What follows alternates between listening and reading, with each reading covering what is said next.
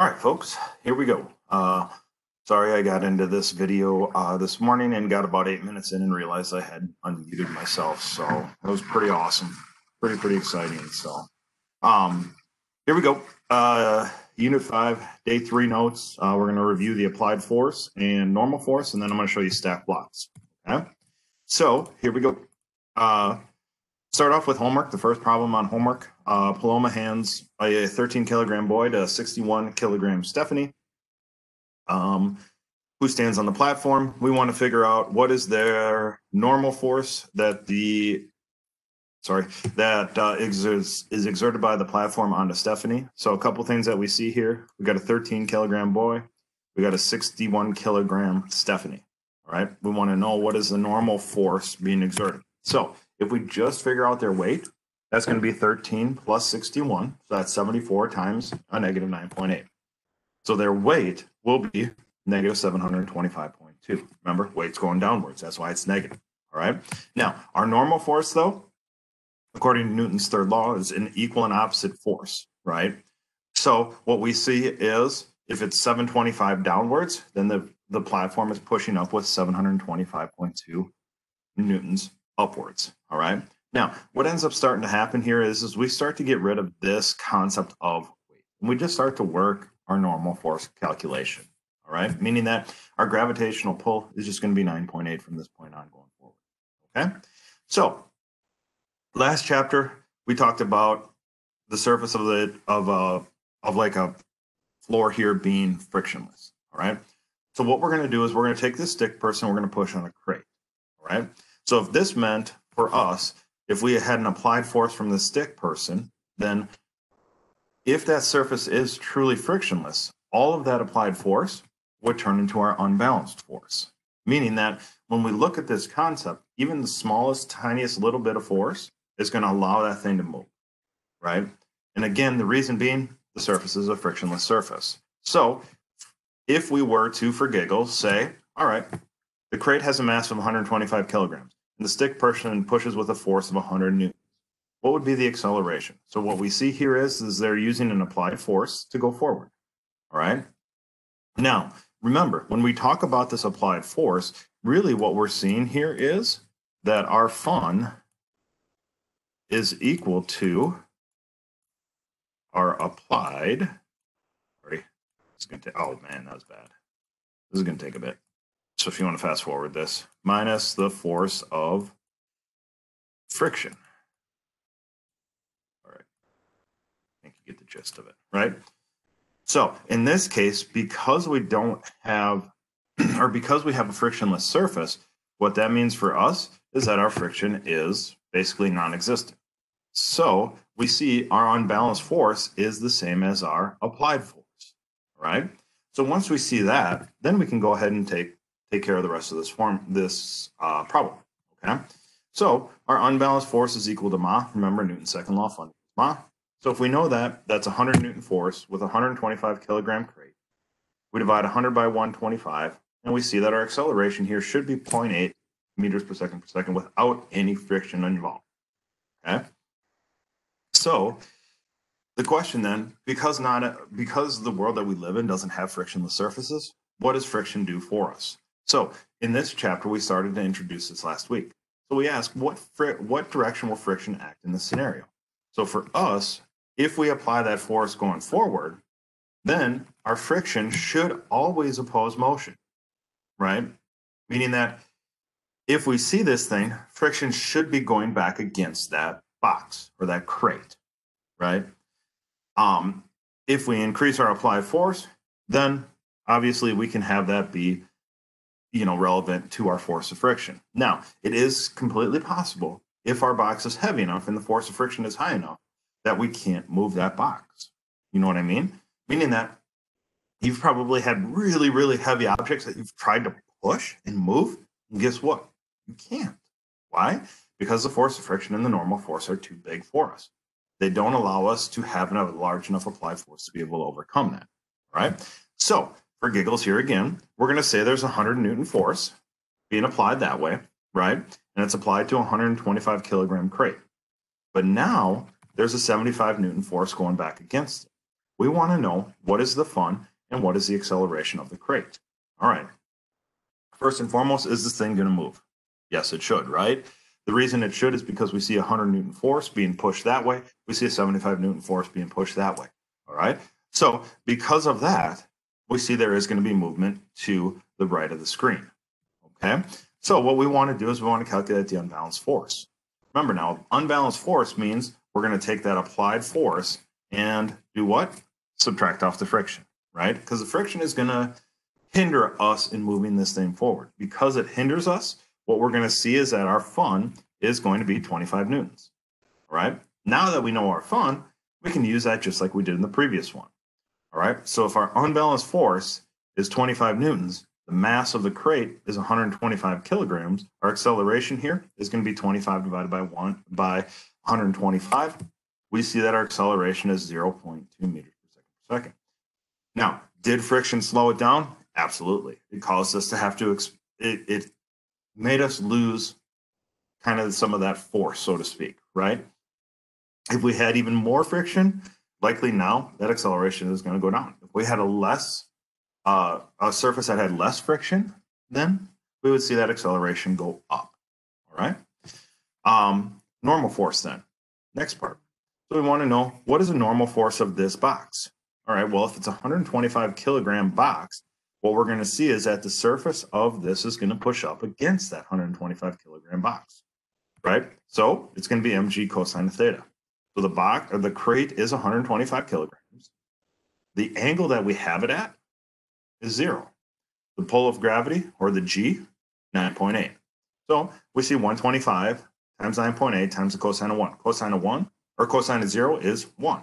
So 125 times 9.8 means that this thing's going to have a normal force of 1,225 newtons. All right? So that's our applied force, is how we push stuff forward. All right? This would be considered a pushing problem. Okay? Now, also understand, we can look at the normal force here as well. Okay? All right, stack blocks and our normal force. Now, for us, up until this point, we've calculated our normal force on an angle. That was day one notes, right? Where we saw it at flat, at an angle, and at a 30-degree angle, right? With our stick person. We've also calculated two objects together. That was Stephanie and the boy, right? For us, stack blocks looks at each portion to calculate the amount of force that is present. Basically, what we're going to do is we're going to move the floor, so to speak, quote unquote, all right, and see how does each stack or how does each box, affect each one of those, all right? So this is what we'll see with stack blocks. This is the final look. So what we have here is basically 3 crates stacked on top of each other, okay? And this is the final kind of picture of it all. So, but we don't want to start with the final. So what we're going to do is we're going to work from the floor up, right? So we'll start at the 150 kilograms. So for us, there's only one location for our normal force. And that location is between the crate and the floor.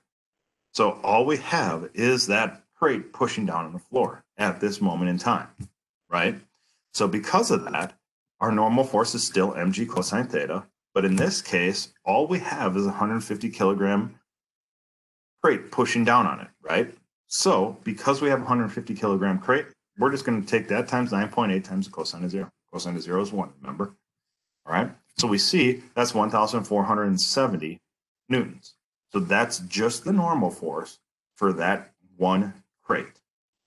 Okay? Nothing too different there. Nothing too crazy there. All right. Now, when we introduce the second block or the second crate, now we actually have 2 different locations. The first one is between the crates, because remember, this 100 kilogram crate is pushing down on the 150. If the normal force is really, really strong, guess what happens to that 150 kilogram crate? It breaks it, right? If its weight is so incredibly high that it all of a sudden doesn't have the same normal force, it's going to fall through, right? So that's why we see, hey, we've got a normal force here going upwards. Okay? The other location is beneath both crates, right?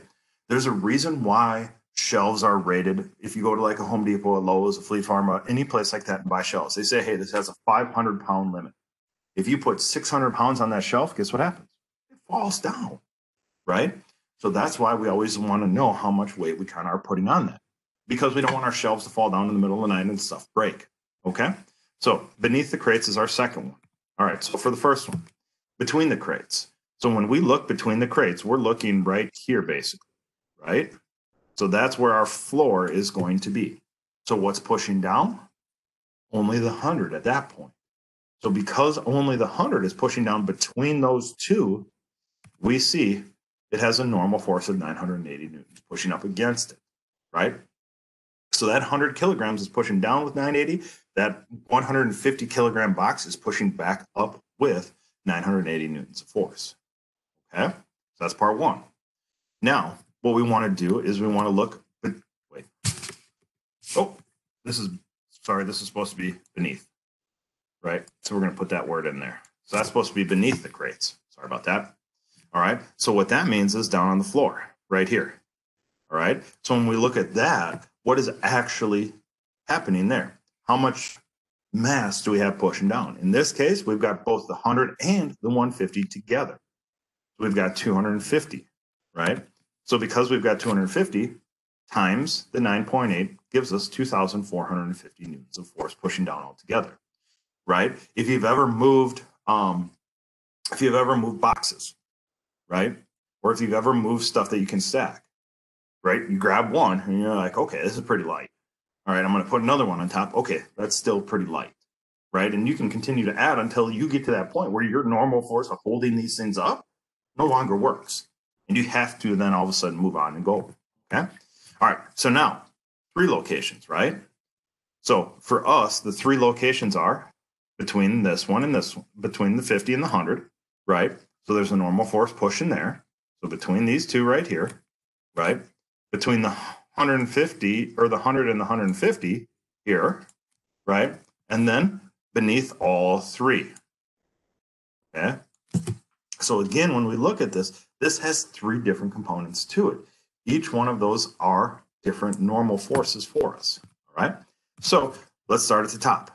So right at the top, we're looking at the floor being right there for us, all right? So the only thing that is going to be pushing down is the 50 kilograms. So what we have to look at is what is the force of the 100 kilograms pushing back up against that 50 kilograms.